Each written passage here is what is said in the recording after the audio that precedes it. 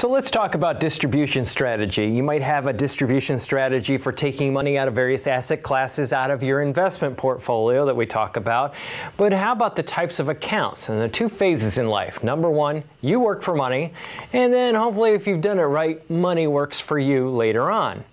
Now, you might have non-qualified accounts. There are things called qualified accounts, Roth accounts. And let's take a look at each one of those. Non-qualified accounts, typically it's going to be after-tax money. And what happens is on these accounts, you'll have some gains on the account, hopefully, and it'll be from interest, short-term capital gains, long-term capital gains. Now, the taxation of these things may vary based on the type of account. You have dividends, and some of these things may be tax-deferred. Then you have traditional qualified accounts, like your 401ks, IRAs, where you put money in pre-tax. It grows without taxation, and then at the end, when you pull the money back out, you have taxation. It might affect your Social Security taxation or maybe Medicare premiums and things like that. You have taxable withdrawals.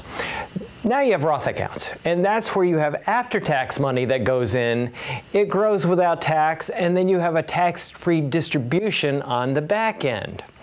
Now, what might be the strategy that you'll use? Well, traditionally, you might spin down non-qualified accounts. IRAs might be next, and then Roths dead last because they're the most tax efficient.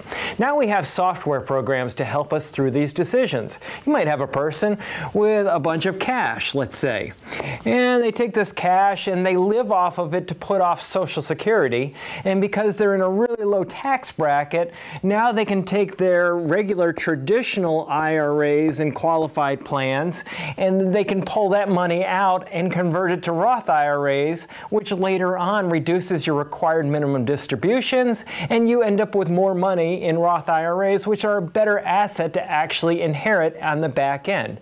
So taking a real close look at software and how it gives you ideas on how to take money out can increase tax efficiency, portfolio longevity, and help with your legacy goals as well. It pays to plan.